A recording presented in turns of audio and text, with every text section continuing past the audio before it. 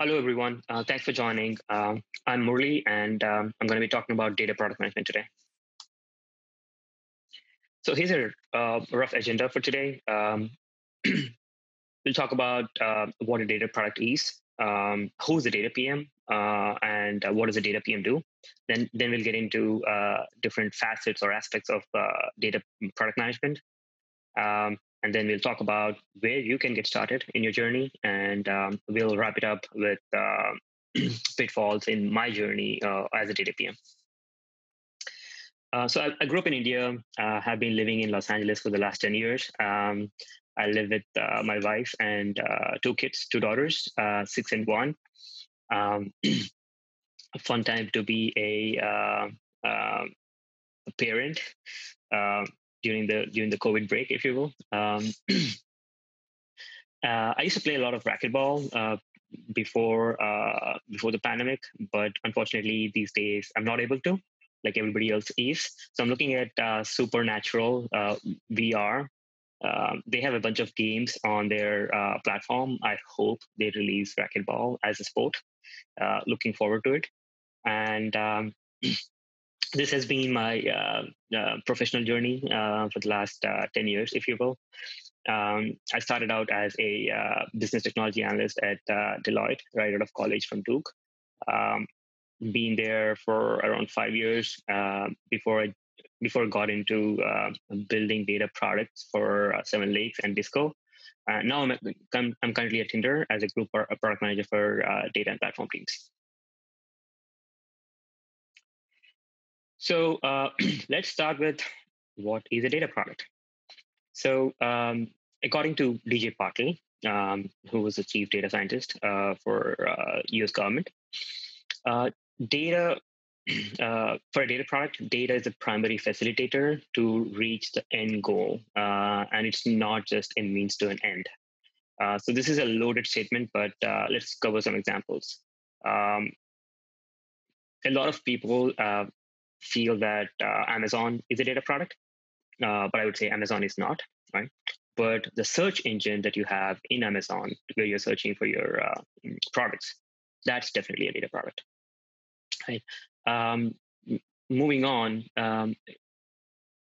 Tinder is not a data product as well. Tinder is a dating app, but the recommendations engine that runs in the background to show members profiles of others, that definitely is a data product. So I think you get a hang of it, right? So let's take a example where we're talking about data product directly, right? So Google Analytics, for example, it's definitely a data product because what you're showing the end user is data and information and insights that are captured from data. So it's definitely a data product. So when talking about data products, there's different kinds and types of data products. There's raw data, there's transformed or aggregated data, there's algorithms, there's insights, and there's alerts and monitoring, automated actions. So depending on the type of product you're building, your strategy and your approach varies and changes. Um, so let's say you are being, as a data product manager, you are being requested for raw data for a machine learning model. And you got to then figure out what type of product you're building, right?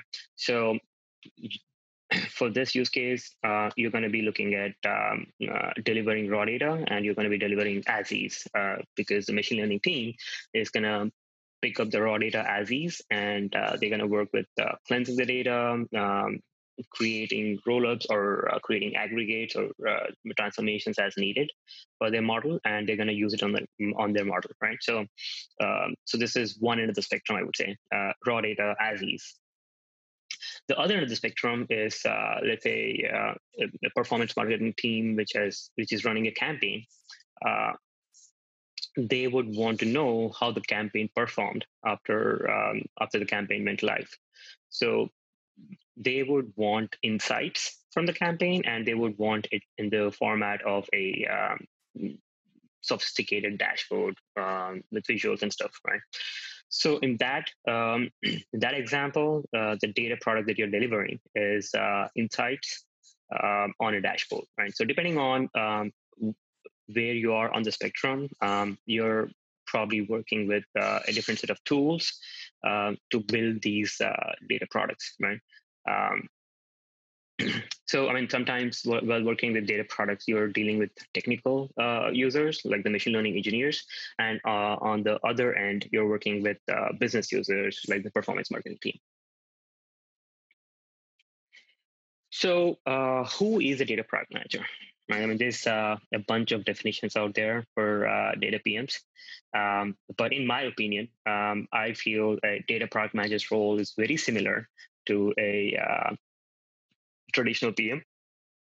The only difference I see is traditional PMs use data as raw material, while a data PM uses data as a product. I mean, not just uses, treats things um, about data as a product.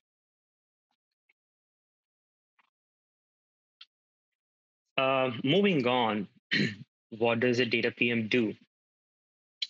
Um, Data PMs typically tend to work with data teams, and depending on the size of the organization that you're working with, or depending on the maturity of the organization within their data evolution, um, you might be working with, as a data PM, you might be working with one or more of these teams. And by no means this is an exhaustive list of all the data teams. This is a sampling, if you will, right? So you'll be working with, let's say, data engineering, data analytics, data science, machine learning, experimentation teams, at the least. Um, and in my opinion, I would look at data PM as a quarterback for all these data teams. So the reason I say quarterback is you got a field request from product teams, business teams, user-facing application, and other consumer teams, and distill those requests into a prioritized list of initiatives for the data teams. And once you get to the prioritization, then you got to break it down into sizable chunks for each of the teams, and create sequencing between these tasks, create dependencies. Obviously, one team's output is probably going to be input for the other team. And also ensure end-to-end orchestration from delivering the product back to these product teams, or these consumer teams. And what do the consumer teams use this data for, right? Or use the data product for? In some cases, they use it for making data-informed decisions. Think of the dashboard example for performance marketing in the previous case.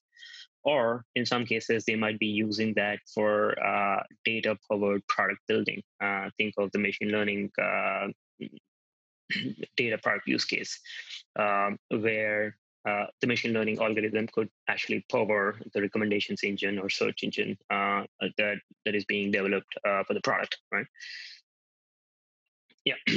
So again, depending on the kind of the organization and the maturity of the organization, it could be one data PM versus a data PM org. There could be multiple data PMs in the middle layer here, and they could be catered towards specific data teams, if you will.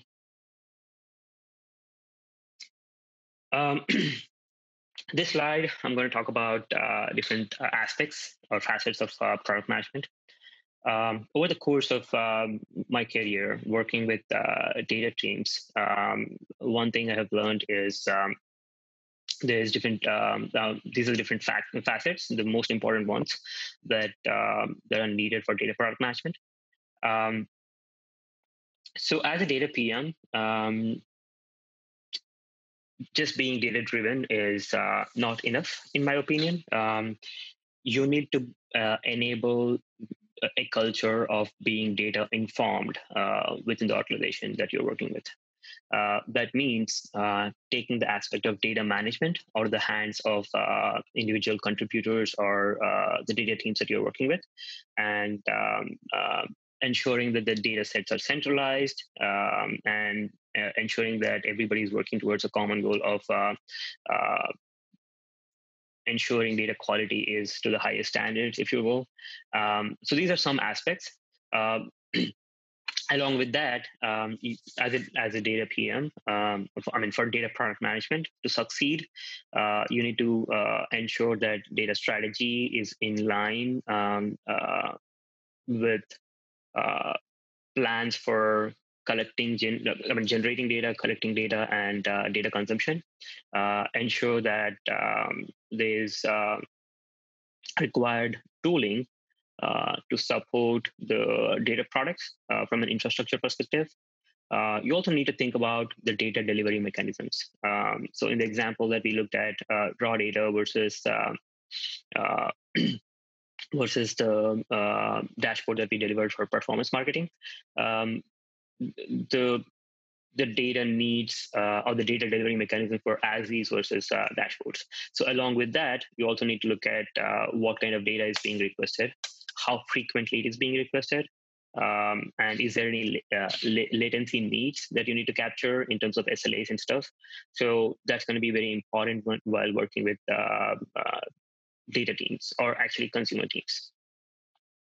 And you also need to ensure that the quality of data is being monitored. Um, so from a data accuracy perspective, data consistency perspective, data trustworthiness perspective, you need to have some key performance indicators to measure data quality, and you need to keep monitoring those metrics all through. All through. And then there's data privacy and security, right? So we talk about collecting data. So ensuring the data that is being collected, if there is personal information of the members, you need to ensure the data is getting encrypted. And you also need to ensure the retention policies on those data elements are being applied, and ensure that data is compliant with regulations like GDPR and CCPA. And with GDPR and CCPA, we have seen people have the ability to request for their data not to be shared with third-party organizations, and they have the ability to ask for data to be deleted, right? So without a good data privacy and a security aspect within your data product management strategy, you'll not be able to do that. And the next aspect is data governance. So the policies and procedures that we have been talking about in terms of ensuring data quality, ensuring privacy and compliance are going to be set forth with your data governance committees, which creates a framework for policies and procedures. And the next aspect is data lake and data warehouse. So this is where you talk about where is my data being stored, how it is being accessed, is it being accessible, right? And who maintains the derived data? Is it the strategy for derived data? Is it centralized? Is the transformation is or all the transformations that happen that are happening in the data world being registered somewhere? What is the query engine? So all of those aspects are part of the data lake and data warehouse facet, if you will. And then there is data science analytics in terms of how is this data being accessed?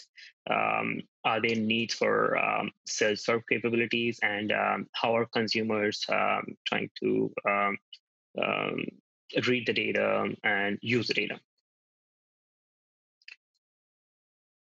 So you might say this is a lot. Um, Obviously, this is a lot. If you look at the data and AI landscape for 2020, this is a list of all the data products that are out there, right?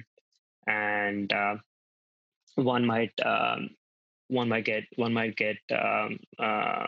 appalled in terms of where to get started with all of this, especially if you're at the start of your career journey, right?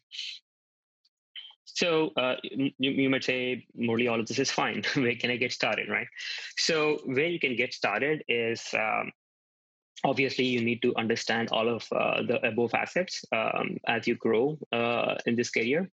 But for you to start, I would say the basic thing to know is understanding the data flow.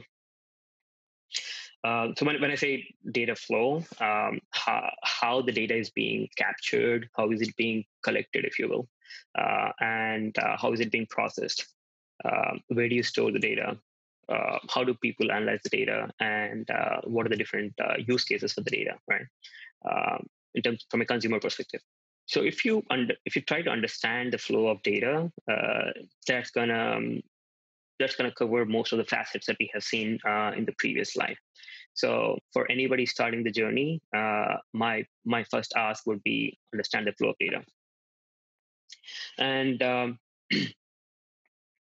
to understand the data flow, depending on the type of data infrastructure and data tooling you have, I mean the data pipeline you have, there's different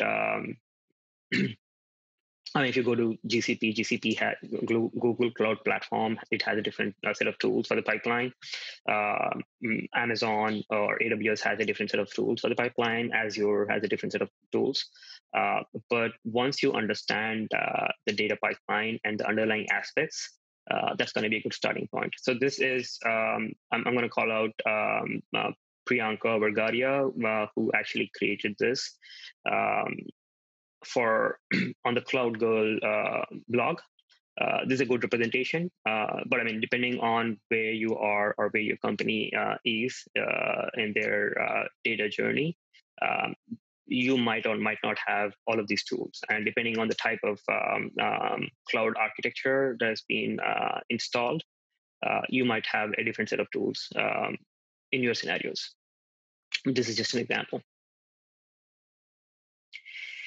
So, what are the skills that you need to use or acquire? I felt that any data product management, I mean, any product management talk in general needs to have a Venn diagram. And I did not want to go without a Venn diagram. So there you go. This is the Venn diagram for data product management. As a data PM, these are the skills that you need to use or acquire. One is data fluency. Data fluency talks about do you understand the language that the data teams speak, right? Speaking the data language. Do you have proficiency with SQL or dashboarding skills? And what's the level of your proficiency, right? Do you understand, or are you familiar with ML and AI, and how businesses use ML and AI to build data products? So that's the aspect of data fluency that you need to be familiar with or acquire to succeed in this role. The other aspect, I believe, is buy-in and alignment. So, like I showed in one of the slides, a data PM works with multiple data teams in a cross-functional setting. So, stakeholder management in a cross-functional team setting is something you got to do day in and day out in this role. At the same time, you're also working with multiple consumer teams in accommodating their requests while working with the data teams. So stakeholder management is going to be the name of the game, and you need to get a buy-in from all the data teams, and you need to ensure that all the data teams are aligned in building the data products. So this also comes with a need for very high EQ. The reason I say that is on most of the data teams that you're working with subject matter experts with deep technical expertise in what they're doing, whether it's data streaming or whether it's analytics engineering or people who are ingesting the data. You're working with SMEs of the highest quality with deep technical expertise.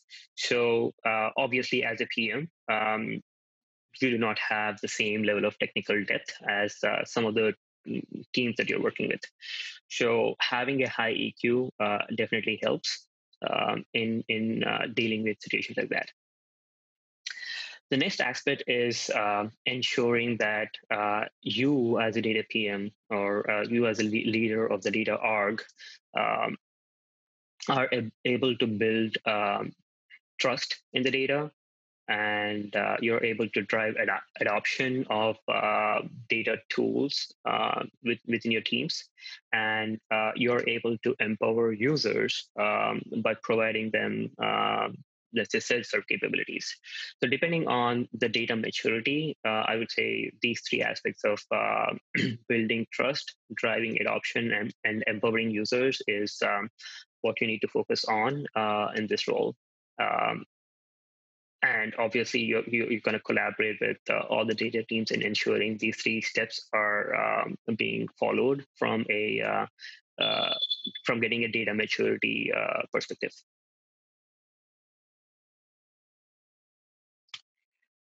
Lastly, I want to cover some pitfalls in my journey as a data PM. Um, I mean, everybody talks about success stories, but I want to talk about my pitfalls. Primarily because success for one team doesn't necessarily translate to a success for other teams or other situations. But once you know the pitfalls, once you know the mistakes, you can easily avoid the mistakes. Um, so at the start of my career, the way I was approaching solving for problems was along with understanding the problem from the consumer. I also listened to a lot of solutions they were providing, um, which is not a good practice because once you go with the solution mindset, you start for solving the problem with the solution mindset. So what I would ask each of you to do is ask your stakeholders for problems and not solutions. If they are giving you solutions, you can listen to them. But the decision on what path to choose to solve the problem needs to come from working with the data teams. And once you know all the problems, go to the root cause of the problem. Understand. I mean, at the surface of it, it might seem a different problem, but once you go to the root cause, it could be a totally different ball game, right? Um, the reason you need to go to the root cause is multiple problems different stakeholders are talking about might translate to one root cause. So if you solve for one root cause, you will be able to solve for multiple stakeholders at the same time. So ensure that this is something you do and you practice. The other thing that I did as a mistake was I was engaging with too many vendors. So given a problem, I was trying to look for vendors or tools which solve for the problem, and I would engage with them. I would get into demos to understand what their product offers. While all of that is not bad, if you're engaging with too many vendors, you're dedicating a lot of your time to understand what different tools offer. I mean, going to product demos and listening to how this tool has solved for other companies is while all of that sounds good, it takes up a lot of your time. So the way I started approaching that now is I'm collecting feedback from cross-functional teams on their pain points. And once I collect a lot of these pain points, I'm going the other way around, looking at are there vendors out there which can solve for multiple pain points that we have internal to the organization, right? Rather than coming the other way around, hey, I have attended this vendor seminar or webinar or demo, and they solve for XYZ. Rather than doing that, ABC are the problems that we have, and I have attended 2 webinars for 2 different vendors. One vendor solves for AB, while the other vendor solves for ABC. Right. So if you go that the other way around, you're gonna save time for yourself and for your teams. And the third problem, the pitfall that I had in my journey was being an early adopter. So this is trying to get be a this is trying to adapt methodologies or processes or tools um, that are not tested well, as in they have been implemented at let's say a few customer client locations, but they haven't been tried and tested at a large scale, right?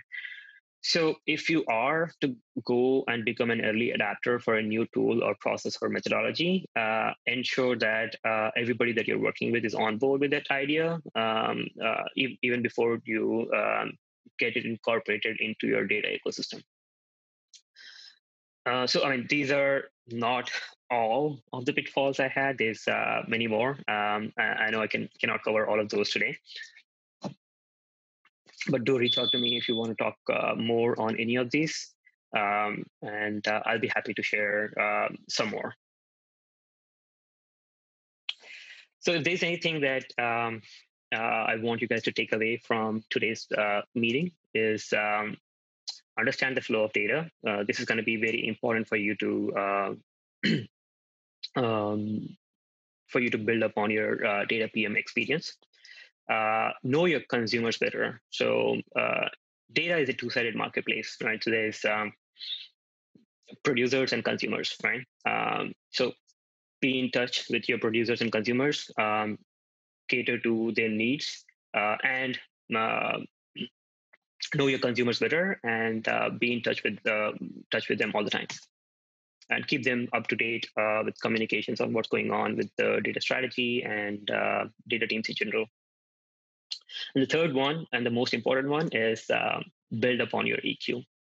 Um, this is going to be very important because in a cross-functional setting where you're not the subject matter expert, you got to rely on experts for meeting the objectives for the company. And EQ is going to come in handy. It's going to help you do that in a cross-functional setting. And a last quote from the CEO of Spotify on this, on EQ, is be kind and understand that everybody is on their own journey. That's all I had for today. Thanks for attending the webinar. And if you want to follow up with any questions, that's my email. And you can also reach out to me on LinkedIn. Thanks a lot.